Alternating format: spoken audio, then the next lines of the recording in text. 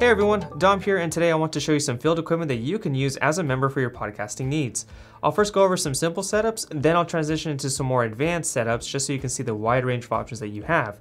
Keep in mind that this video is to show you what CMAC has to offer. Some examples I'll be going over are not definitive ways on how you may use the equipment. You may find some combinations that work better than others for your own productions.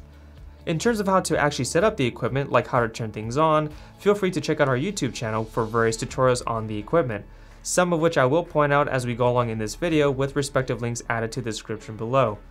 But anyway, let's get right to it. When it comes to producing your podcast, remember the most important thing you need to worry about is your audio, since a podcast by definition is primarily an audio show, unless you want to add a video recording, but more on that later. As a CMAC member, you have several options on how you can make your podcast come to life. So let's start with the Blue Yeti and the Rode NT USB Mini. Both are condenser mics and can be plugged into your Windows or Apple computer via USB and can be used in several programs such as Zoom or Audacity, just to name a few. The Rode mic also works with the iPad Pro with the Anchor app. Each mic has a cardioid pickup pattern, meaning it can record sounds in front of the mic, which is great for podcasting. For more information on mic pickup patterns, be sure to check out Terry's tutorial on this subject. The Blue Yeti has some additional pickup patterns the Rode does not. For example, it has an omnidirectional mode which picks up sound from all sides, which is great for a multi-person podcast, and a bidirectional mode that can record from both the front and the back, which is great for two people. So even though the Blue Yeti has some additional features, both mics are great options to consider when recording on a computer. Now, what about using more than two microphones or having more control over the sound quality to make sure that the sound isn't clipping? Well, don't worry, we have options for those as well.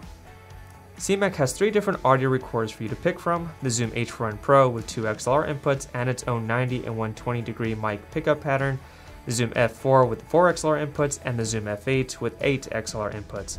Each of these recorders has their own menu settings, can record onto an SD card, and allow you to adjust the mic sensitivity, so feel free to experiment with any of these, which can be used with our inventory of microphones. I also make tutorial videos on each of these recorders, so be sure to check those out for more specific details.